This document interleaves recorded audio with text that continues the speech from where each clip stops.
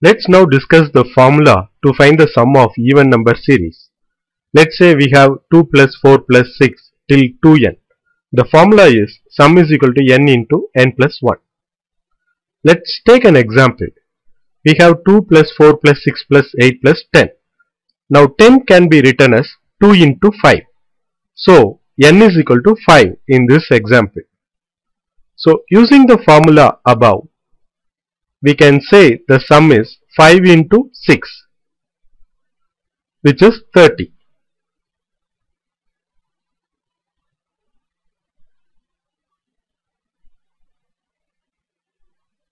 Let's take another example. We have to find the sum of 2 plus 4 plus 6 up to 500.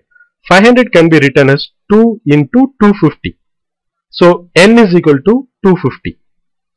So using the formula sum is equal to n into n plus 1, we have the sum as 250 into 251. So we can write 250 as 25 into 10 and 25 as 100 by 4 to simplify the calculation.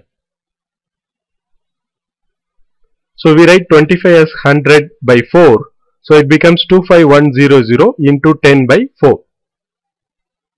So we get 62750 as the answer.